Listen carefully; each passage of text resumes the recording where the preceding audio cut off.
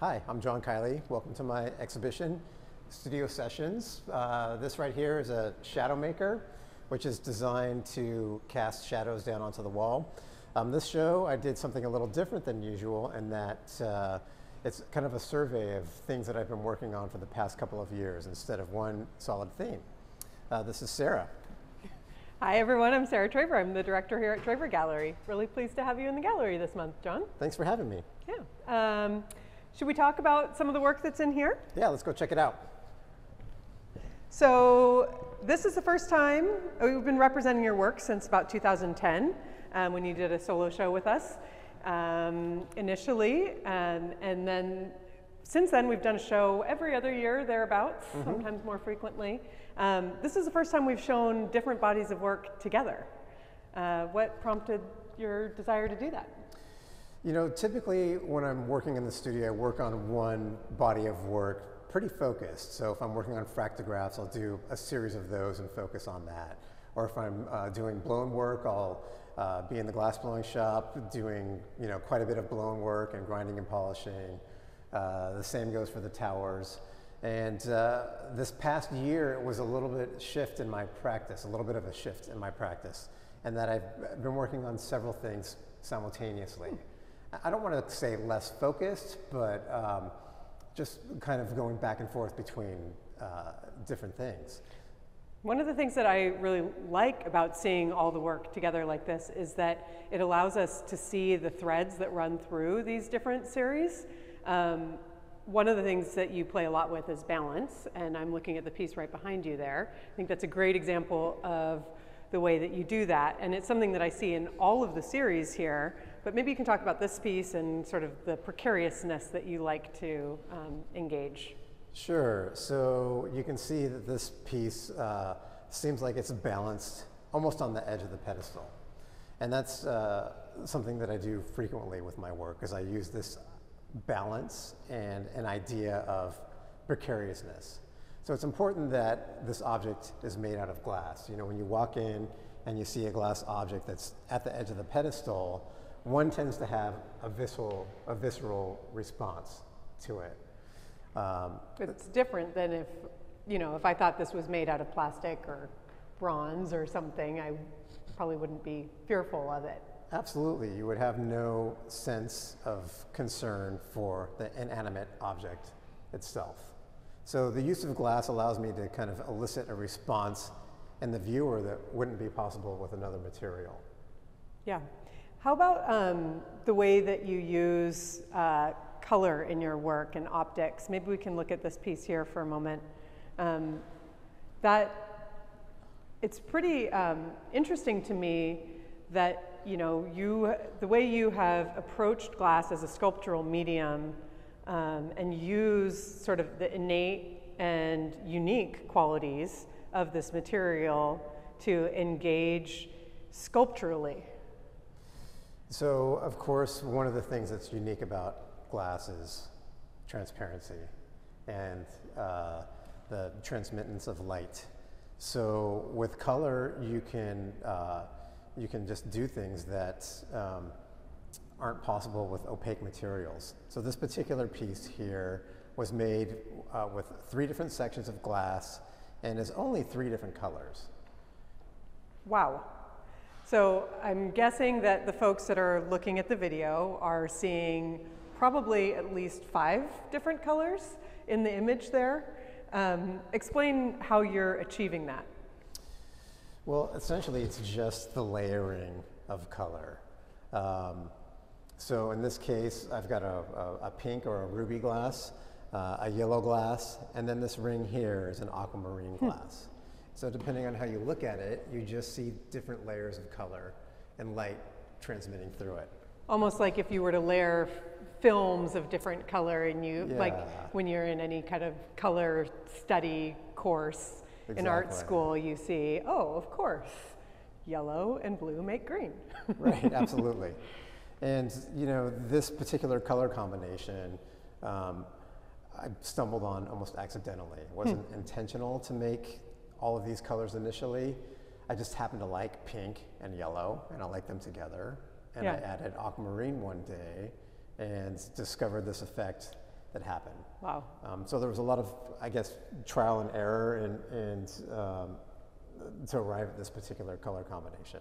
What about the way you use the interior space? And I mean, so when you're making this, you're actually creating essentially a big spherical form. Mm-hmm. And then after it's blown, you cut away sections. Why do you do that, and what does it achieve for you? Well, so I think of the form before it's cut as a sculptural blank. Mm-hmm. And really the challenge is to create different pieces working with sort of a limited architecture. And the way to do that is to remove sections and then grind and polish it. And that allows the viewer to peer inside and through the piece. So, you know, my hope is that one can engage with the piece a little bit more than if it was just a solid orb. Yeah, it also really creates this sort of dynamic aspect to the work where, depending on your point of view, you see completely different things. Which, to me, in some ways connects to the Fractograph series. I know kind of conceptually they come from different places, but as a viewer engaging with the work, one of the things that is really effective about this work is that depending on the way you approach a piece like this, just by breaking the glass in this nature, you've activated the interior of the space within the glass itself. Yeah, I mean, that wasn't necessarily the intention behind the work. That's just one of the qualities of glass that I kind of knew would happen when I started making the fractographs. But, you know, really the fractographs were an attempt at capturing energy in 3 dimensions. And I was thinking along the lines of abstract expressionism. If you think of, say, Jackson Pollock and one of his paintings, essentially what you have there is a record of his motion and emotion and energy captured on the canvas. And I had some of these blocks made for me with the idea of doing something very similar to the towers, which we'll touch on here in a minute. But then I saw them and I thought, oh my gosh, look at these perfect, beautiful objects. This is a way I can capture energy, break it, and reconstruct it. So this particular one was hit with a hammer, and then it comes completely apart. I film it in slow motion, and then pick up all of the pieces and glue it back together. So how much control do you have in this process? Very little. Yeah, kind of what you get is what you get. And they all have their different challenges with reconstruction. I can imagine. So the Department of Justice commissioned a study years ago where they tried to recreate the breaking of glass for crime scenes. And because of the atomic structure of glass, you cannot recreate the same break twice. Even in the lab, they weren't able to do that. So each one of these I think of as essentially a fingerprint, an indelible and irreproducible record of time and place and energy. And you create a video document for each one of these pieces? I do, yeah. I don't use that in the reconstruction, but I just, you know, for myself, want to capture the event and see what happened. In a different series that you've been working on recently are the towers. And these are really interesting to me in that they are so kind of pure in their use of the material. It's almost as if you've just reduced it to the most essential qualities of glass as a sculptural medium, you know, using the translucency, the reflective aspect of glass, the way glass engages color. You're really pulling away from the more kind of process-driven where a viewer might wonder, how did you do it? This is very direct and honest. Yeah, that's interesting because it's a very, in some ways, minimalist object. Technically, this is the most difficult thing that I do, is constructing these towers. Well, physically and technically. So these are permanently bonded together. All of the individual elements are permanently bonded together. But before that happens, all of the elements are stacked in my studio and balanced in my studio. Just stacked? Yeah, just with no, wow. you know, no adhesive or anything. And so, you know, the challenge is to kind of find the balance point, particularly on these top ones here, on, you know, whether or not it's going to survive or not. And then finding the right composition too takes some time. But really, to me, this work is very architectural in some ways. I grew up in this remodel. The house was always under construction. And interestingly enough, it was or maybe not interesting, depending on your viewpoint, it was a very rectangular kind of 1970s Northwest modern house. So this kind of idea of stacking rectangles has always kind of been in my mind from the time I was a youngster. And so this is really kind of an exploration of architecture and the purity of the material, I think. Yeah. One of the things I really enjoy about this work is the way that it engages the space around it. I mean, we can see here the sort of projection of these bright blue shadows on the wall, the way, I mean, when you're in the space and the light is changing, if the daylight changes, it'll throw light around the room in different ways. Is that something, how did you think about that in terms of like the scale and engaging the environment? Well, I think part of what is fun about making these is that you aren't as limited to scale as you are with, say, blown glass.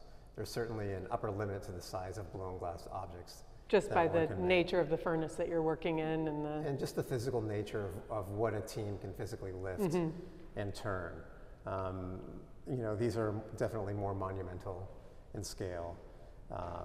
And of course, being glass, I mean, I've always felt that if you're going to work with glass, one should use the properties of the material itself. So casting shadow is important. We opened with the shadow maker outside, and that's really not about the glass itself as much as it is about the colored composition. The towers are about, to me, it's physical presence, not unlike the Fractographs, this record of an event. In this case, it's the physical act of stacking the blocks and building the construction, but then also how the light adds another element to it by casting shadows. Have you installed these outside in outdoor spaces? Yeah, I've done permanent installations outside of these works, and you know, it's pretty cool to see how they interact with the natural environment as well. I bet. I mean, here we're in a clean gallery space, but with the sunshine, the ability to cast shadows, and seeing one that was in the snow, you know, covered with snow was pretty spectacular too. Yeah, I bet. So we've seen these three kind of series that you've been working on over the past many years, but kind of focusing on this year. What's next? You know, there's several things that are going to come to fruition in the next couple of years that have been in process for 3 or 4 years. Exactly how that's going to transpire, I don't know, but there's always something next. Well, we'll look forward to seeing it.